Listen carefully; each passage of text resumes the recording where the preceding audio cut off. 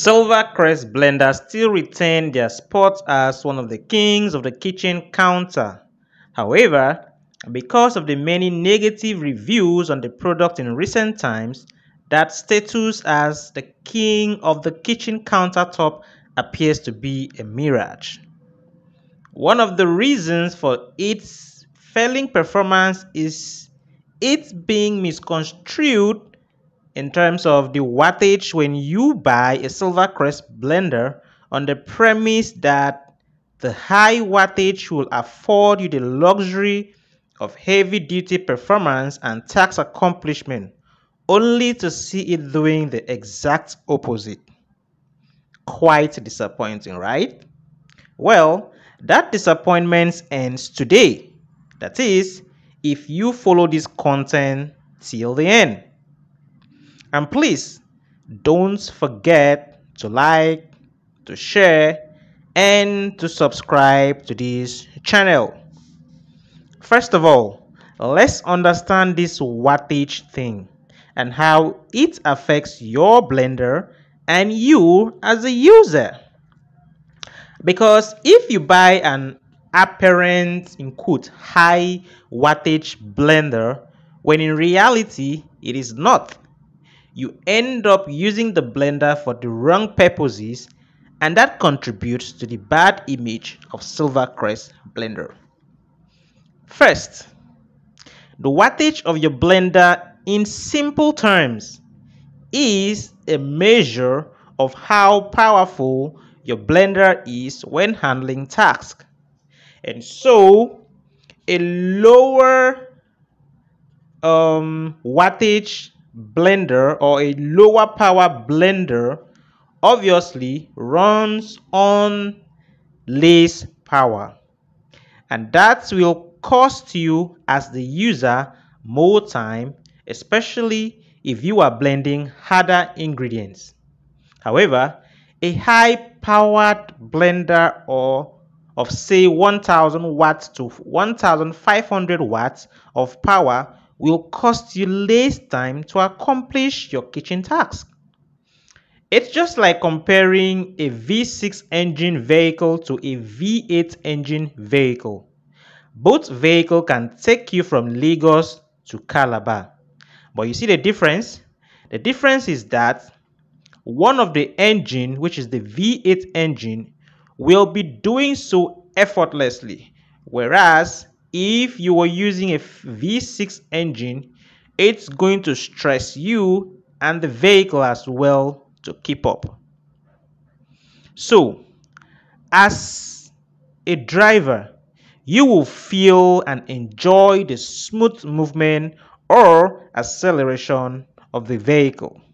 And so, in a normal situation, a Silvercrest blender with 3500 watts, 4500 watts, okay, yeah, 4000 watt, 4500 watt, because we have all those in quotes, 5000 watt, and then the 8000 watt would be you asking for too much, as an 800 to 1000 watt blender would be sufficient for you in handling tasks such as ice breaking or crushing, grain grindings, and a lot more.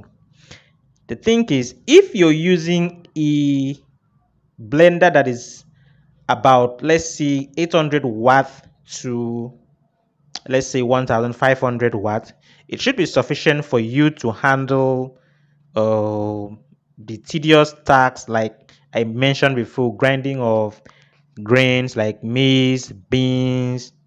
What else would you grind that is hard? Okay, let's say tiger nuts, coconut, and the whole lot of them. But if you're using a less power blender, say from 700 down, it's going to stress the blender to even carry out these tasks. In most cases, it won't even do the task. But don't get confused here. The wattage of the blender is not the only prerequisite for a good blender. There are a lot of things that come into play vis-a-vis the blade, the material of the blade alignment, because proper blade alignment is one of the reasons why when you blend, you keep complaining that your blender cannot blend things smoothly. There are technicalities to that. And so people who manufacture or produce the original silver crest blender take time to make sure that all these things are kept in place. So back to the wattage. Thus, a 4000 watt silver crest blender is meant to be more powerful than its 3000 watt counterpart.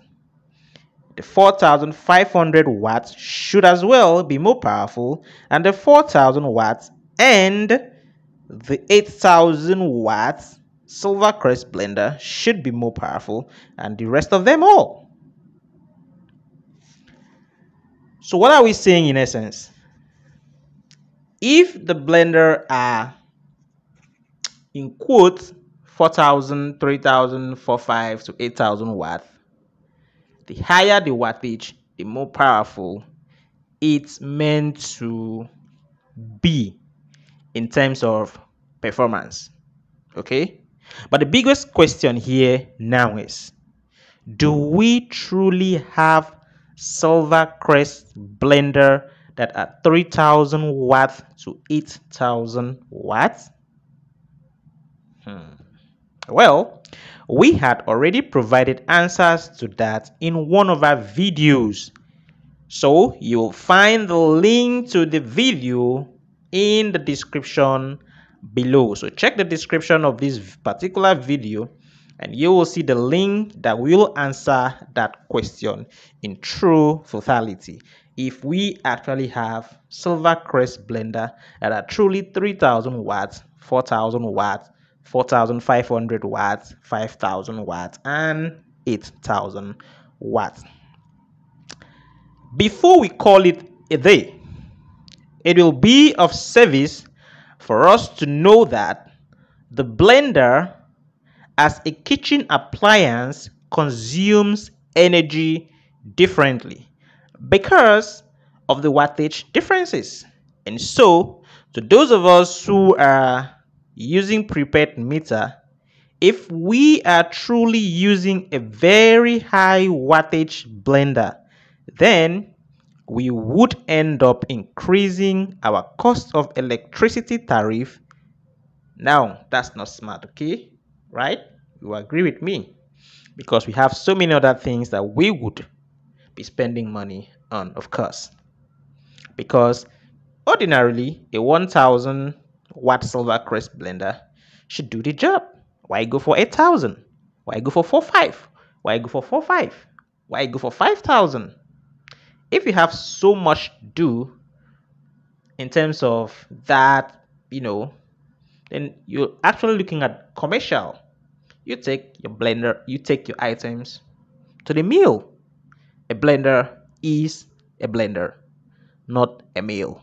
Okay? And don't forget to like this content and share it as well.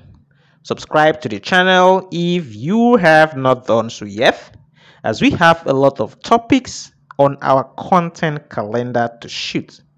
And don't forget to stay safe and eat healthy. I remain Joshua Victor Emmanuel. Peace out. Love you guys.